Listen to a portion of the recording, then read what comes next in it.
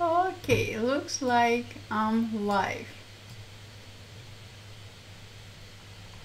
Let me rearrange my window so I can see your questions, guys. 1 second. Okay, we are live. Hello, guys. My name is Victoria Pavlov. I am the Photoshop artist. Welcome to my studio. Today we will talk about digital painting, and today we are starting our new class, digital painting from start to finish. We will talk about basically everything. We will start with basic shapes, we will start with our workspace organization, brushes, presets organization, brushes customization, and everything like that. And we will finish in few months later with completely painting of still lifes or people. So guys, let's start. Let's switch to my desktop, just like this, and let's rock and roll. So guys, as you can see, I have opened Adobe Photoshop. Hi Terry. I have opened Adobe Photoshop, and currently I am in Essential workspace, default workspace in Photoshop. I'm not using all these panels, all my tools with all my workflows. I prefer to customize my workspace specifically for each workflow. Example, if I'm doing photo restoration, I prefer to use more retouching tools. If I'm working on digital painting, of course, I prefer to use more painting tools. In photography, same. And because we are talking about digital painting, we will start customizing our toolbars for our digital painting workflow. How you can customize your toolbar? Guys, it's very easy. First of all, you need to go to Edit, click Toolbar, and voila. Let me bring 1 second, guys. 1 second. I have today all technical difficulties. Okay, this is my customized toolbar workspace. On the left side of my workspace, customized toolbar workspace, you can see that I have all tools currently in my toolbar. I will not use in my digital painting workflow slice tool. So I will click on this slice tool and I will drag it into extra tools workspace space like this. Same with frame tool. I will use eyedropper tool, but I will not use 3D material eyedropper tool. I will move it as well to extra tools. Same with node tool, count tool. I will never use spot healing brush tool, or patch tool, or content aware move tool, or red eye tool. I never use red eye tool in general, but so these tools I will be not using in my painting workflow. I'm moving them into extra space. Same with 3D material drop tool. With blur tool, sharpen tool, smudge tool. I'm not a big fan of smudge tool, but sometimes it's helpful, depend of project we are working on, so I will leave it. Dodge, burn, and sponge tools, I will leave it as it is. Of course, I will leave pen tool, freeform pen tool, and my favorite curvature pen tool. Will I leave type tool? No, I will not, because I'm rarely using type tool in my painting workflow. If I will need it, I can access it at any time. So hand tool, rotate view tool, zoom tool. So art history brush tool. I never use clone stamp tool in my painting workflow. I will move them to extra tools. And here, guys, I have all tools I'm using in my painting workflow. After I'm happy with everything, I will click done, and voila, look at my toolbar. Let me zoom in. This is basically my toolbar with all my custom tools I'm using in my digital painting workflow. Same guys, same you can do with menus and toolbars. Example menus, and let me bring back my menu. It's on another monitor. I try to arrange my monitor just to see your comments, and it doesn't work in the best way for me. Stay with me guys. Okay, you know what? We will escape it. Okay, same you can do with menus. You can adjust colors to your menus and everything like that. And we will talk closely about this on our next stream. Now, let's talk about panels. In my digital painting workflow, definitely I don't need to learn a Photoshop panel because I'm currently in my painting process, so I don't need it. I will close it. Libraries. Let's talk about libraries. Libraries are very helpful. Why? Because in our Creative Cloud library we have all assets we are working with, even with digital painting workflow. If we are working with digital painting for photographers workflow, definitely we need our images. Also guys, I have let me scroll up. A Creative Cloud library with my brushes I use in Photoshop. Why? Because if I want to use my favorite brushes in Photoshop in Adobe Fresco, I will open my Creative Cloud library and I will be able to use my favorite Photoshop brushes. So, and it's for me, it's a great way of organizing my brushes for mobile and desktop workflow. So library, I will leave libraries as it is. Properties. I'm not using properties in my digital painting workflow, so I will close this panel. Adjustment. I'm using adjustments in my digital painting workflow, but from time to time, and I can launch this panel at any time, so I will close it. Channels. I'm not using channels, I will close it.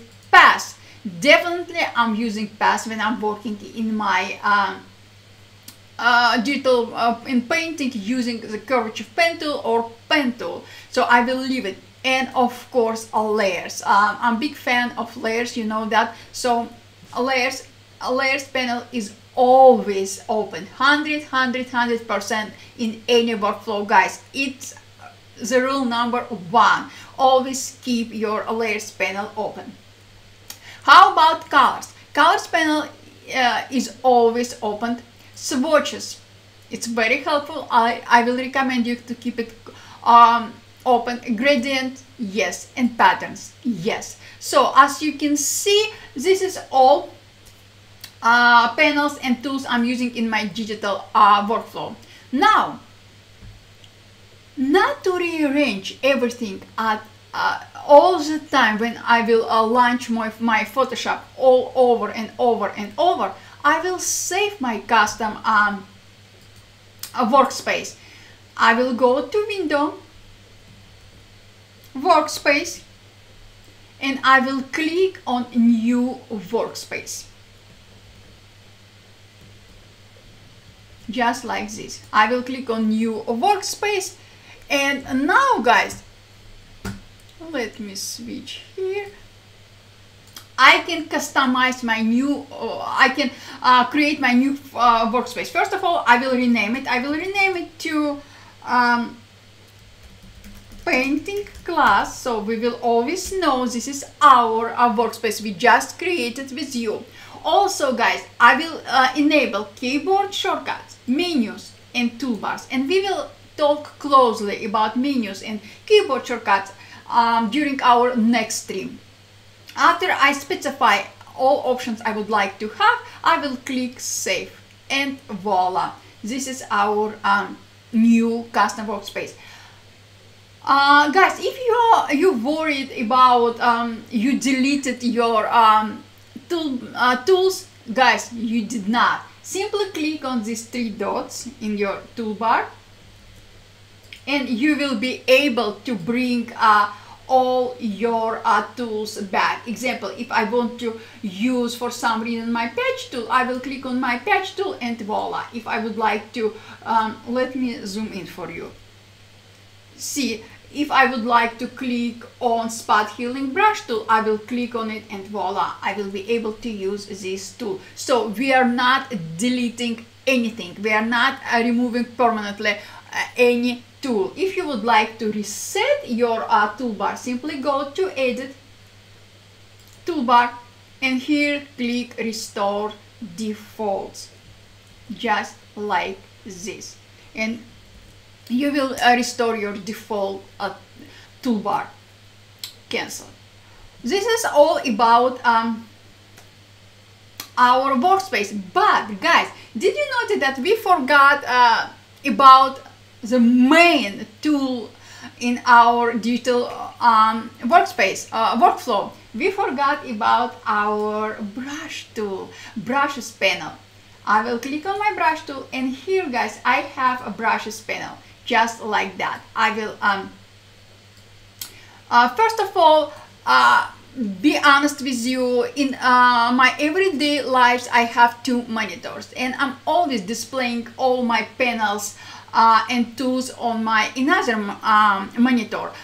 Currently I am in Wacom Cintiq monitor, so here in my Wacom Cintiq screen I will have open Photoshop, and all tools will be displayed in my iMac monitor.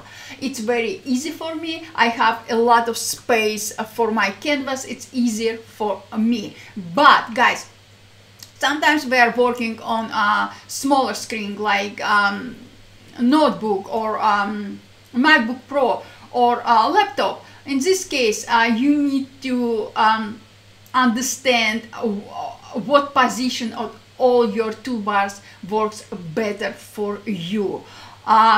If I'm working with small space, example, I'm working on my MacBook Pro, I will move my brushes, brush settings and brushes panels somewhere in here, just like this.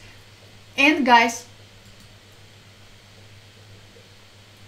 this is my completely customized digital painting workspace. I love it. It's easy. If you never customize your workspace, just do it after our stream. What about, guys, our brushes? First of all, let me bring brushes panel in the middle so you can preview it. As you can see, guys, I have a lot of brushes. Because I'm Creative Cloud subscriber, all these brushes are free for me. And if you are Creative Cloud subscriber as well, these brushes are free for you. How you can access to these brushes? It's easy. In a brushes panel, click on this accordion menu, just like that. Expand it, and here, guys, click on get more brushes.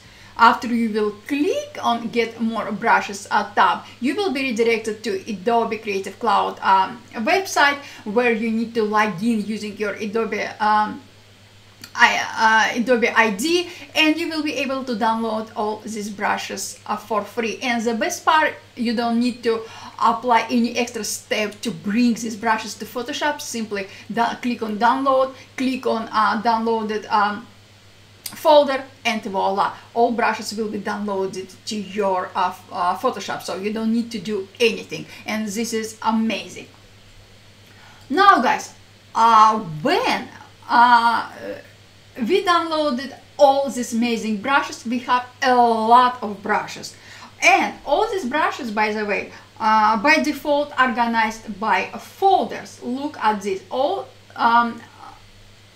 brushes organized by folders. But if I will click on example watercolor folder and I will expand it, you will see that I have a lot of brushes. Definitely some brushes are my favorite. Some brushes I use sometimes, some brushes I don't use at all. So how I will remember all my brushes I like? Guys, it's super easy. First of all, you can you should, not you can, you should organize them by folders and subfolders. All folders and all subfolders will make your life much easier, your digital painting workflow more enjoyable. How you can organize them? So as you can see, I have in my watercolor brushes folder, I have my favorite watercolor brushes, and also I have two subfolders, my background brushes and my second brushes. My second brush is basically brushes I use to apply some accents, or I love them but I don't use them all the time.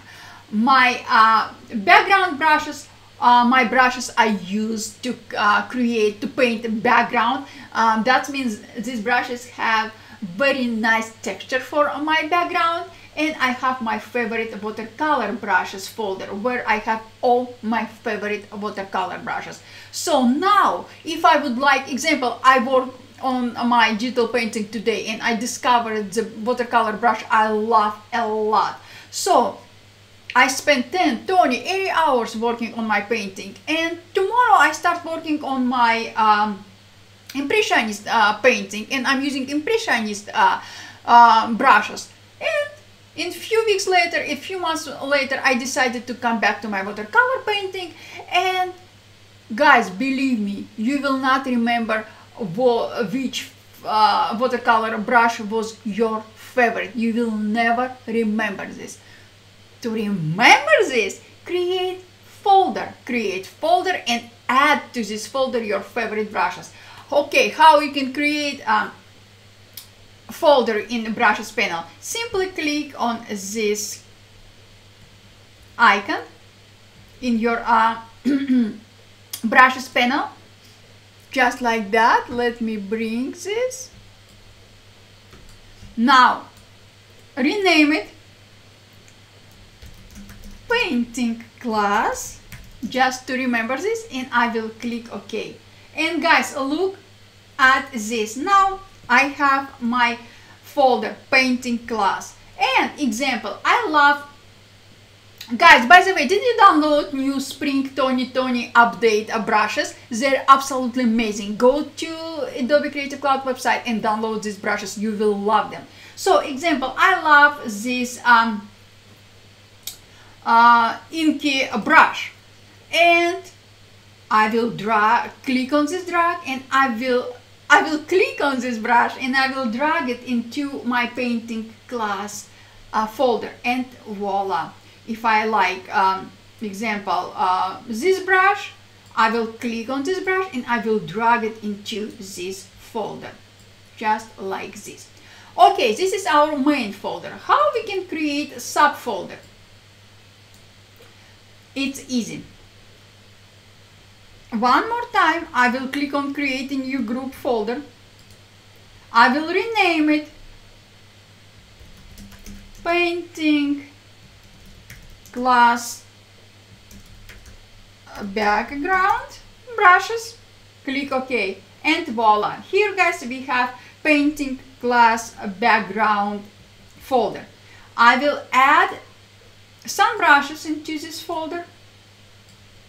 And now, guys, I would like to move this folder into my painting class folder. So I would like to make this folder as subfolder. How can I do this? It's very simple. I will click on my painting class background folder and I will drag it into my painting class, just like this. Oh, yes. And now guys, you can see that we have a painting class background subfolder and we have painting class folder, just like this. Let me show to you. Now our painting life, digital painting life, will be much easier. So guys, you can customize all your brushes. I mean by folders and subfolders. And during our next stream, we will talk about how you can adjust your brush, how you can customize your brush, how you can create your new brush using Photoshop or Adobe mobile device, Adobe Capture. We will talk about this during our next stream. So guys, this is what I wanted to share with you today. As I said, today we started our new class, painting from digital painting from start to finish, and we will cover all aspects in digital painting world. Hi Irene, if you have any questions guys, just ask. If you want to clarification about something we talked about today, just let me know and I will be more than happy to answer any of your questions. Thank you so much guys for all your support. Thank you so much for your time, and I will see you next time. I will see you tomorrow, and tomorrow guys we will talk about how you can create your 3D project for your customer in Adobe Dimension. Guys, you will love this stream. Just tune in and you will see how easy you can create absolutely amazing custom project in Adobe Dimension. Thank you guys, and I will see you tomorrow. Bye.